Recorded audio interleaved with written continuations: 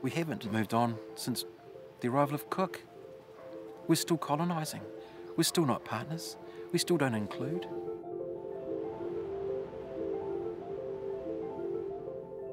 I'm not proud to say I'm a recovering racist. Of course I'm not. I have to live with that for the rest of my life. But it's the truth.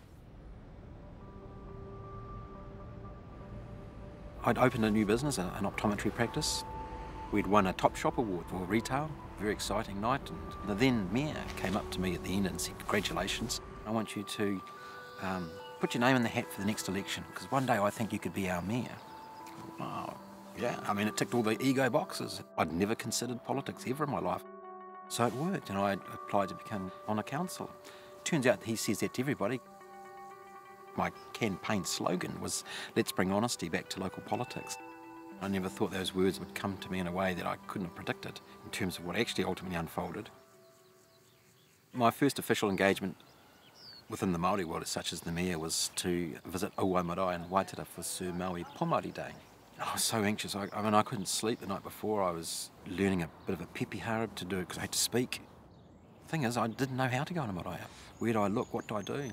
I haven't hongered anyone in the past. How do I do that? Do I do that? What does that mean? What am I going to eat? What is for lunch? What do they eat? I mean, it's ridiculous. The thing is, it was lovely. What was I scared of? Man, I was asking myself some deep probing inner questions around my ignorance.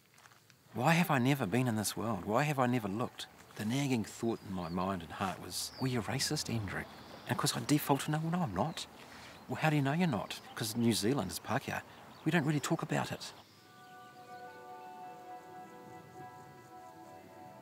I started reading some backstories of my own province, and it was like reading two parallel universes. All the horrendous statistics that Māori are in health, education, poverty, homelessness, the disproportionate incarceration rates. And I thought, you know what? That's through policies that Europeans have created. So those outcomes for Māori are actually at the hand of us. We're the problem. In New Zealand, all councils every 6 years have what's known as a representation review. And the essence of that is a council should reflect fair representation of its people. In this process, the first question a council must ask is, should it decide to vote to establish a seat for Māori? Just as we can have rural seats, we understand those, and urban city seats. And we think, well, that's fair enough. The farming people have their own world challenges, their own lifestyle and culture. They need to be there, otherwise the townies will dictate the outcomes. We all get that. The same applies for Māori, because Māori deserve to have their voice at the table.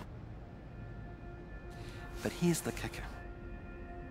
Only that seat has the legal ability to be petitioned and removed by way of polling and public referendum. Not the rural seat, not the general seat or the city seats, only the Māori seat. So our council voted to establish the Māori ward in its representation review. It was so divisive. There was an outcry in the community to form a petition to enforce a referendum that binds that council to that outcome for the next 6-year period. They got it in record time. Businesses advertising, we're the place to sign the petition. A councillor saying, come to my place to sign the petition. The petition was presented to me at council.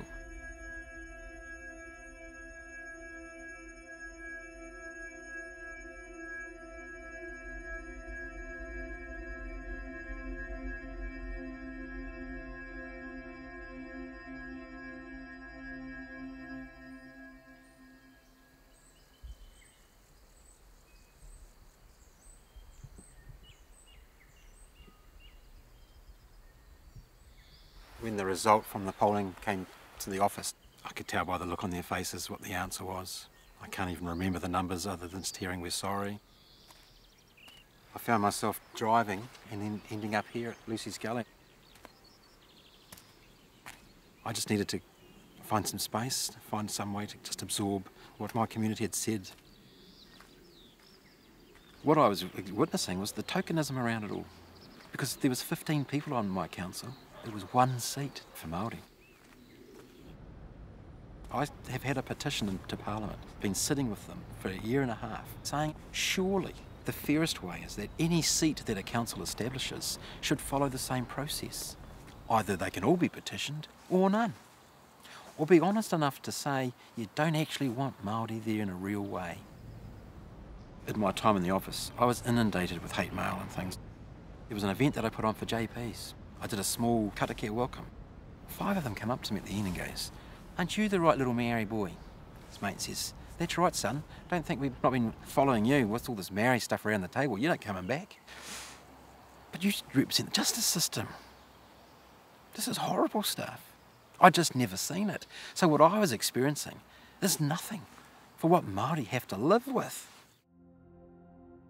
Some people might think, well, I'm not racist. I've done a te reo course. I sympathise.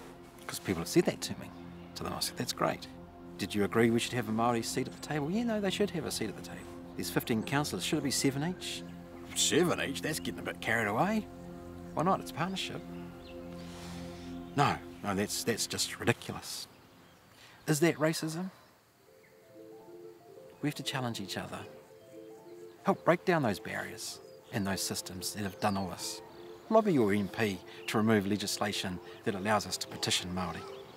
Lobby your MP to have a better justice system, health and education system. Support the return of what was taken. We're all in this. You don't have to be elected to make a difference. You've got to stand up to racism. You just do.